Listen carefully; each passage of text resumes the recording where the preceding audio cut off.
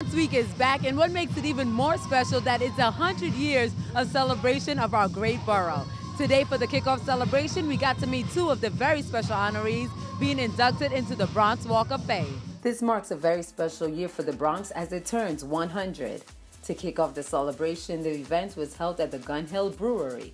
This is the first brewery opened in the Bronx since the Prohibition. Borough President Ruben Diaz Jr. says that this is an exciting time to be in office. It's an amazing time to be the borough president. I am blessed.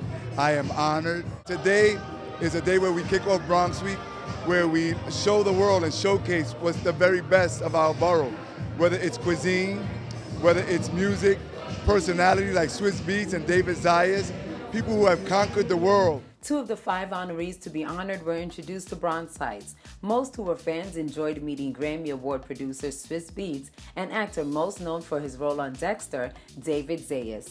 Both proud Bronxites were happy to be a part of the celebration. Swiss Beats, who is involved in the development for the Bronx Charter School of the Arts, spoke about the importance of giving back. Man, for me to come back to my community and support a school is like a big step to what I really want to do is open up my own school in the Bronx. So it's a nice warm-up, amazing kids we have there, and it shows, it shows hope, it shows growth, and the Bronx is the best. It's important for anybody, where they're from, to come back and give back. I learned a lot in the Bronx. I learned about life, I learned about family, I learned about friendship.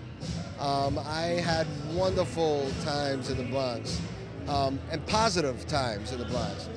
Always been proud to be from the Bronx. When they ask me, everywhere you go on the internet, you put my name in, it says I'm from the Bronx. And there's nothing wrong with that. It's something that should be proud of. And it's exciting to be on a list of other people that have been, other amazing artists or business people or medical people that have been included in this Walk of Fame. Just to be included in that list in this year's and in the past years is pretty special. Attendees also got a taste of the different restaurants and bakeries we have here in the Bronx. We needed a good sushi in the Bronx and in the South Bronx. And we went and opened a good sushi spot in the Bronx. People coming from Manhattan because they telling us that we have the best sushi. We hand make these pretzels. We hand roll them and lye dip them in a very traditional German method, and we bake them every day. And so when you get them, they're extremely fresh, and we make some pretzel varieties that you can't find anyplace else. We're really happy to be part of Bronx Week. We wanted to name the company after the borough. We wanted to align ourselves with this place, and we want to grow with this place as well. We think there's so much potential here, and the borough is an awesome place to be doing business. We're very happy that we came here. Of course, you couldn't leave the event without treating yourself to some Coco Helado icy. Even Swiss Beats had to stop at the icy stand. All right, that was just a glimpse of what's going to be happening for this 10-day celebration.